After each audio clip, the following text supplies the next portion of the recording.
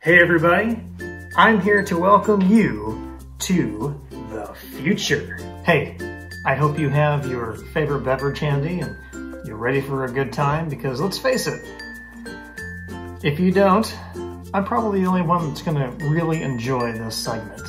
Why is lighting that protects our skies and keeps them dark so important to us? Well, there are adverse effects on humans and animals, but I'm here to tell you a story.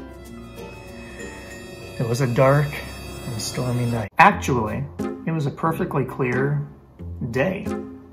You see, my in-laws are from Washington State, and they were a part of a program sponsored by their local college nearby that housed foreign exchange students. So when they picked up their two students who flew in earlier that evening from Japan, what was the first thing they wanted to experience? All-you-can-eat buffet. Well, it was getting late, so after showing off how much an American can eat in one sitting, they decided to head for home. Lo and behold, when they exited the restaurant, they happened to look up at the night sky, and guess what they said? What are those? Yep, to my in-laws' amazement, these two students had only ever seen stars in books. They'd never seen them with their actual eyes. Now, we hear people say all the time, we need to save the dark skies for future generations. But I want to see them too, and I bet you do as well. So what can we do to preserve the night skies? What can you and I do as individuals? There's good lighting, and there's bad lighting. But how can you tell the difference? You know, there are folks out there that despise the idea of people telling them what they can and cannot do. If I want to put a light up in my yard, make it as bright as I want, that's my right. America. What if we all did whatever we wanted to, whenever we wanted to? Human sacrifice, dogs and cats living together, mass hysteria. Thank you, Dr. Venkman. Here's the good news. We, the people, don't have to get rid of all of our lighting to maintain dark skies. We just have to be smart about it. Here's where the display comes in. Ladies and gentlemen, we are about to see which of these three lighting contenders works best for seeing this guy. Introducing lighting contender number 1. Worst lighting. Well, of course it sounds terrible when you introduce it that way. It's actually not so great for seeing what it's supposed to light up, and it kind of hurts my eyes. Contender number 2. Not good lighting. As you can see, it's a little bit better, but the light's still right in my face, making it hard to see what it's supposed to be illuminating. Sorry, dude. And finally, contestant number 3. The best lighting. Now, as you can see with this one, the light is all aimed right where you want it. There's nothing coming out and hitting me in the face. It's not blinding me. I can get way back here, really close to it, and it doesn't matter. The light's not blinding me. It's all going directly where I want it to go so I can see what it was intended to actually illuminate. Now you'll notice in that display that the first two were unshielded and the last one was shielded, but you'll also notice that the first two went from extraordinarily white blue light, and it eventually got warmer. When we got to the shielded one, it was very warm, inviting light.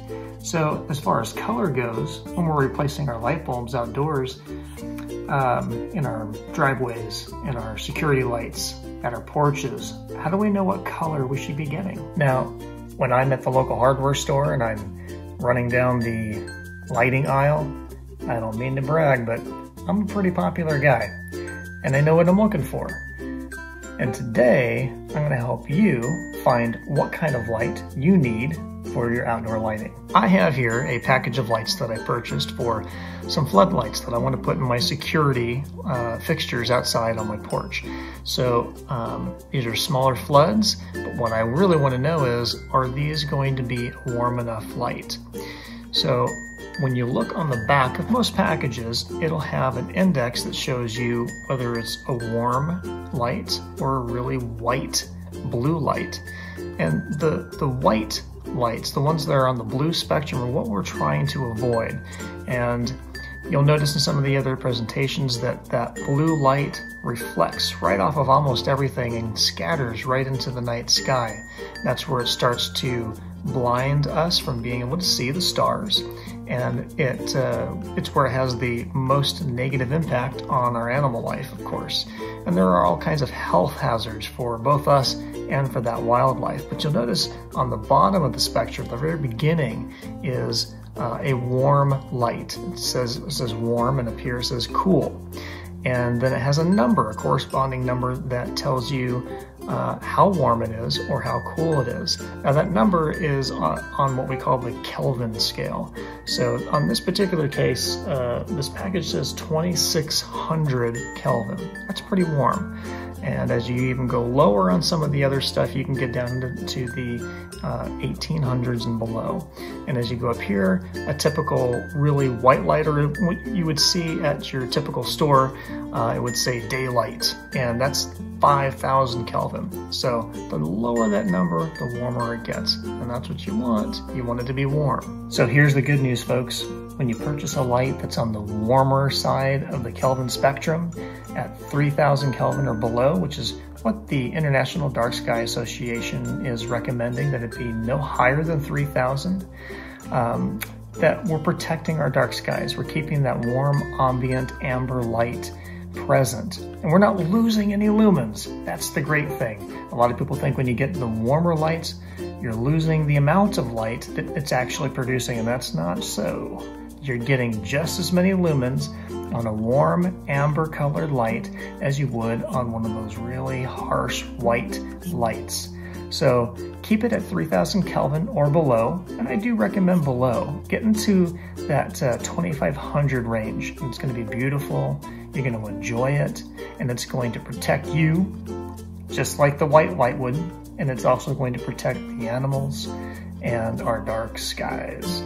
So in conclusion, here are 3 rules of thumb for all of us to play our part in protecting our view of those beautiful night skies and stars and planets that we love to view.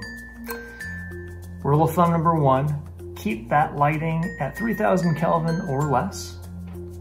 Rule of thumb number 2, keep all of your lighting fixtures shielded.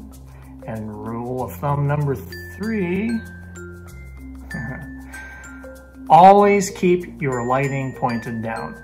You follow those 3 rules, and we're all going to be playing our own parts in protecting our night skies. Thanks for spending some time with me, your local lighting expert. And until next time, enjoy that beverage, and remember, never take for granted the beauty of our dark skies.